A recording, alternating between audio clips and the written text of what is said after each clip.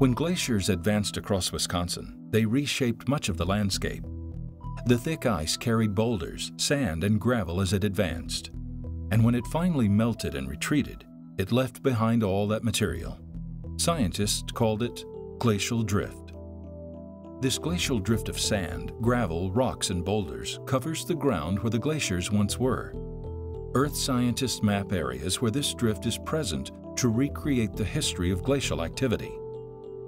But scientists ran into a glacial mystery when their drift mapping revealed an area in western Wisconsin that didn't have any glacial drift material. They named the place the Driftless Area. What made the Driftless Area such a mystery was that the entire area of 15,000 square miles was surrounded by drift. This meant that glaciers went entirely around the driftless area but didn't cover it. How was that possible? Besides being driftless, this area reveals what the Wisconsin landscape was like before glaciation. Because it wasn't filled in and reshaped by glaciers, the driftless area has deep-cut river valleys, such as the Kickapoo, and rugged rock bluffs near La Crosse. The lack of glacial drift and the ancient landscape here are clues to geologists that the glaciers somehow missed this area, yet surrounded it. So how do scientists explain what happened here? Like figuring out most scientific mysteries, it required research and investigation. Glacial scientists used a number of things to help figure out the mystery of Wisconsin's driftless area. First, they studied maps and soil samples to figure out that there were at least 4 major periods when glaciers advanced across Wisconsin. The first began over 2 million years ago, and the last one retreated about 12,000 years ago. They also realized that the glaciers didn't advance as one big ice sheet with a flat front from north to south.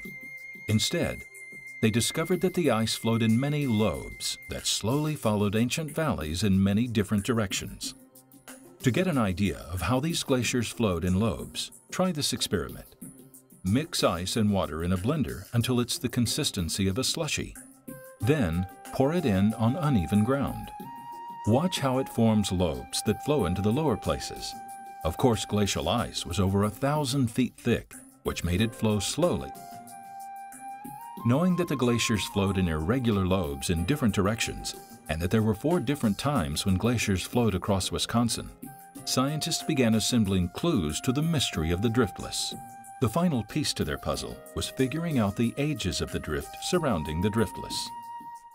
Scientists used geologic dating techniques to determine that the drift surrounding the driftless area was deposited during different glacial periods. That meant that some of the drift was deposited on one side during one period, while other drift was deposited during other times. So instead of one ice sheet surrounding the driftless area at one time, they realized that drift left by many different glaciers only made it appear that way. Aha! Mystery solved. Almost. That made scientists ask more interesting questions, such as, why did the ice flow around the driftless area during all 4 periods of glaciation? Instead of studying soil samples, they took to the skies. They studied satellite photos and topographic maps that showed the topography or shape of the landscape. By looking at Wisconsin from a satellite view, they saw how the depressions made by the Great Lakes and Wisconsin rivers caused the different ice lobes to change direction and somehow miss the driftless area. So once the scientists figured out the mystery of what caused the driftless area, the job was over, right? Not quite. When they began exploring within the driftless area, they discovered more mysteries in the creatures that lived there. Because this area had escaped the crushing and reshaping effects of glaciers for 2 million years, it contained rare species of plants and animals from before the Ice Age. From fossils, they found that woolly mammoths and mastodons had once lived there. And when they looked closer, they found tiny Ice Age creatures in the form of rare snails. Like so many things in science, each new discovery led to more questions.